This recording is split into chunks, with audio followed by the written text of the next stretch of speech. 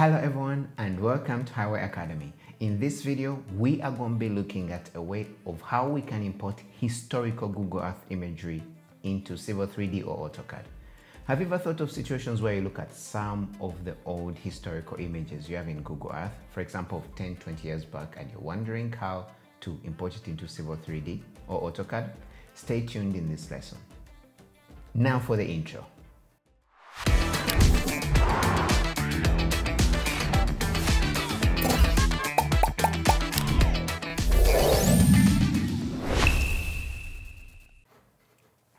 So we are going to look at the situation where we are trying to import in Google Earth imagery. In this case, I want to import in the latest imagery in this area, but then also I want to import in image roughly, we could say 10, 20 years ago, because at that time the area was kind of like a swamp. So this is 2005.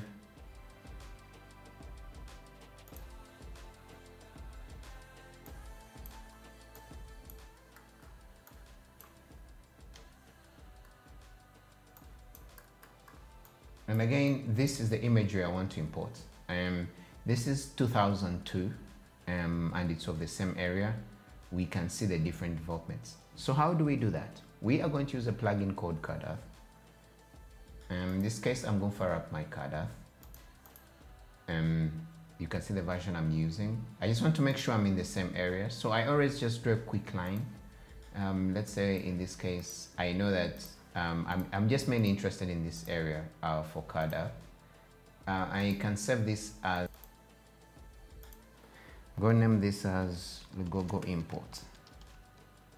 The most important thing is making sure you have your area. So in Civil 3D, you remember you can import KMZs into Civil 3D, KMZs and KMLs. Those are Google Earth formats. So I'm going to just type in my country, Uganda. The right coordinate system 36N. In your country, you can put in what you want. And then I'm going to use the command map import.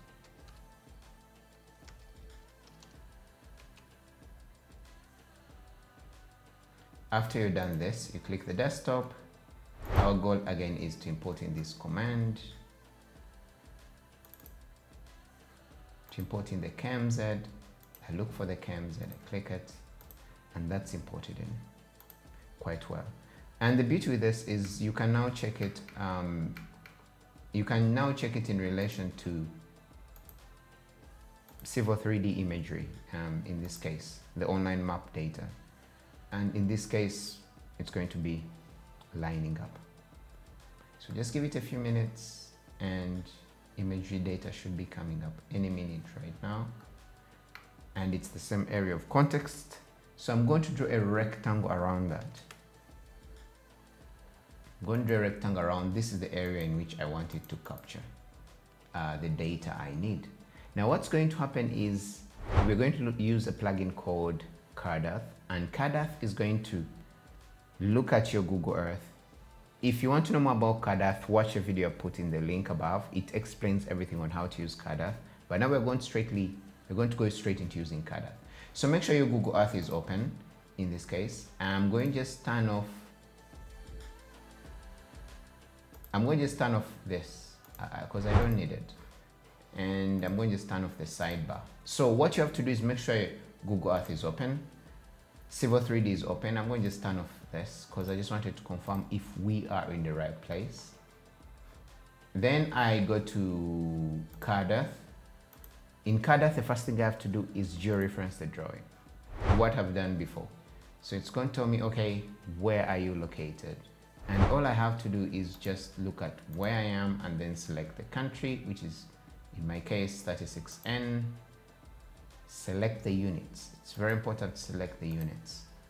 So after that, now I can import in the georeferenced image. I click import image. Then it's going to ask me select a closed polyline. So you must have a closed polyline. Select that. Now it's going to ask you a number of things. Now I'm going to detail in regards to this when you're looking at the Cad Earth masterclass.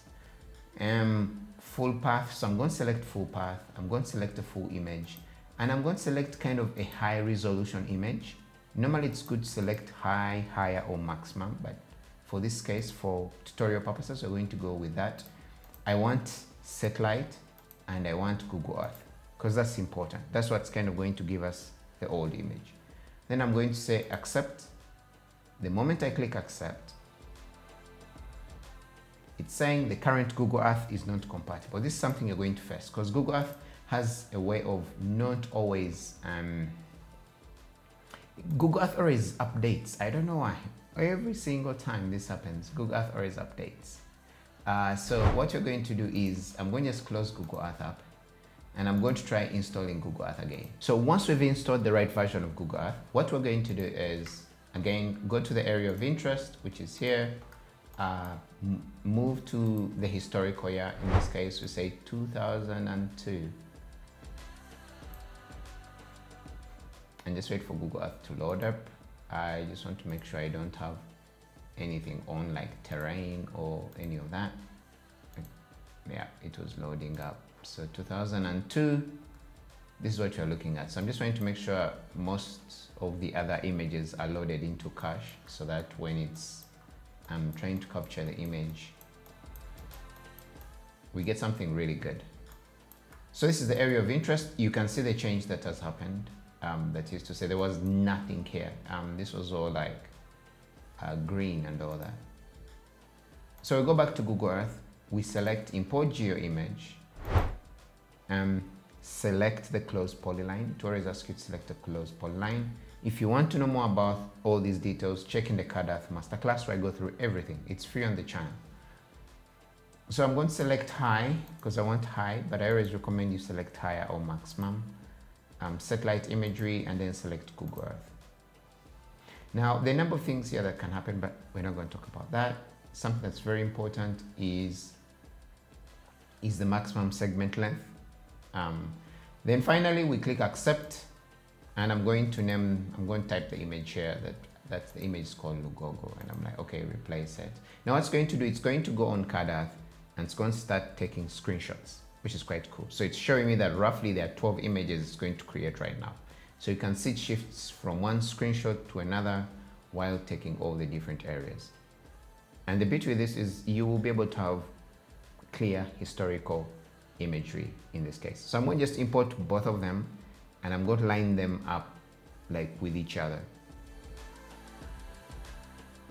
So I've got the historical imagery in this case, and what I could do is I'm going to just move it to the side, just right here. Now it's not going to be georeference, but remember I just need historical images of different years.